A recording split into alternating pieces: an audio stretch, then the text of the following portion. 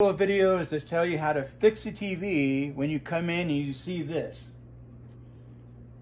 Okay, so what you do, you grab the main TV remote, you hit the input button right here, point at TV, that'll show your device selection.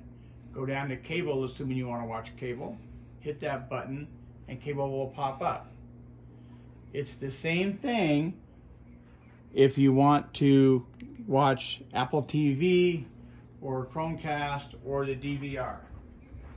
You scroll down, hit the enter button, and then the DVR will eventually come up. I don't think there's a thing in there, but yeah, there you go. So in going back to TV, hit the input button, okay?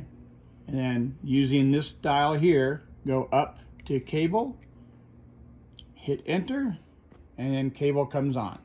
This is the only thing that you use this remote for, to fix the TV or to change what device you're going to use. Okay? Cool.